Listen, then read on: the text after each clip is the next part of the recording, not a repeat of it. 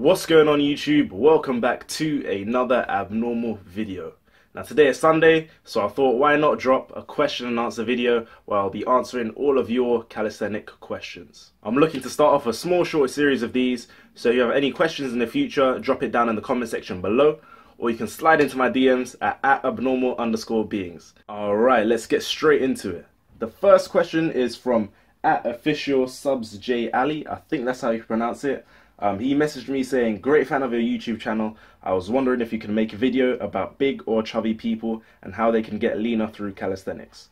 How do you think they should approach calisthenics in order to lose weight and progress in calisthenics? I'd really appreciate it, as most YouTube videos are about guys who are skinny and want to gain muscle and weight. But what about guys like me who are muscular but are carrying more fat and want to lean down? What are your opinions on that?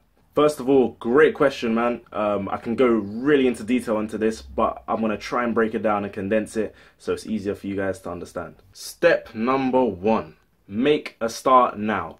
Do what you can now. You want to make sure that you're trying to get used to lifting your own body weight. I know it's hard since you're carrying a lot of body fat or you consider yourself quite chubby and overweight, but you just want to make a start now. Do what you can. What I mean by that, let's say you can't do a normal regular pull-up, work towards building the strength to do those pull-ups. So what you can do are rows, inverted rows, or you can do assisted resistant band pull-ups, or you can just ask someone to help you spot you do a pull-up. Those are just examples of ways you can regress an exercise to work towards like a harder exercise, such as the pull-up. And again, with push-ups, if you can't do a push-up, just get into a standing plank position, or if not, go on your knees and hold the push-up position. There's many different ways to make a bodyweight exercise easier. So just make a start now. Build your strength up by doing easier regressed exercises that will work towards building the strength to perform those harder exercises such as pull-ups, push-ups, dips, and any kind of core work. Step number 2, lose weight, but most importantly, body fat. Now in order to do this, what you want to be doing is eating less and training more. That simple. You want to be in a caloric deficit. What that means is what you consume isn't as much as what you're expending. When it comes to losing weight, I think the big confusion for people is they don't know how many calories to eat per day. So for example, your daily caloric needs. A lot of people do not know how to calculate that. Now, there's no definite way of finding out, but you can estimate it online by using a BMR calculator and then applying a physical activity level factor. So what that basically assesses is your daily caloric needs. I'll leave the link in the description below, and I'll also run through how you can calculate it using me as an example. So once you're on the BMR calculator, as you can see, it will ask to input your height, weight, age and gender. And then once you've done that, just simply hit calculate and it'll give you a rough estimation. Remember, this is an estimation of how many calories your body needs at rest. So that's what BMR means, is the amount of calories your body needs at rest. Let's say you're lying in bed all day, your body still needs calories to function your vital organs, and that is what the BMR is basically.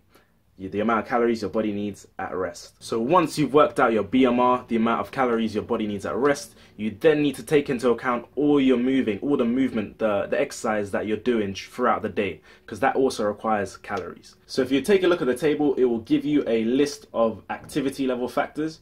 So in my case, I would say I'm between moderately active and very active.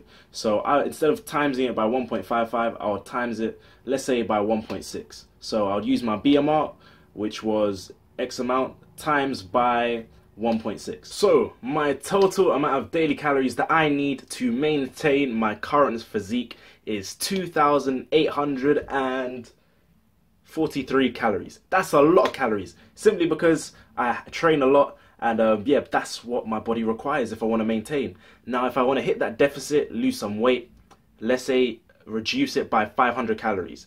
That's equivalent to 1 to 2 pounds of body weight per week, losing 1 to 2 pounds of body weight per week, or 0.5 to 1 kilograms of body weight per week. So if I would reduce it by 500 calories, that means I would need to eat around 2,300 calories per day. I hope that wasn't too much to take on.